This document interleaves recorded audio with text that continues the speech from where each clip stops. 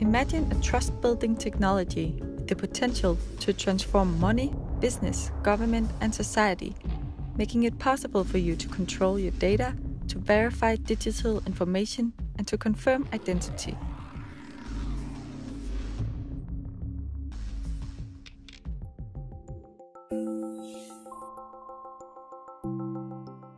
When I was growing up, I guess I was exposed to math and computer programming a lot. The first thing I did is basically program games. Then I'd play it until I got bored. Then I'd program another one and then played that until I got bored and so forth. For me, computers have always been a critical tool for designing, creating, and manifesting ideas. My interest in decentralized technology began when I was introduced to Bitcoin in 2010, and later, blockchain-based platforms for smart contracts like Ethereum.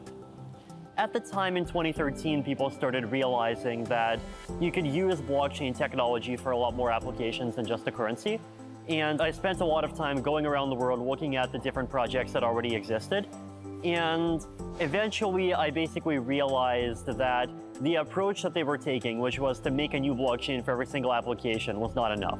The idea behind decentralized applications is that you can have this different paradigm where instead of you talking to an application and basically you would be able to talk to people directly, any information that's just between the two of you would stay just between the two of you.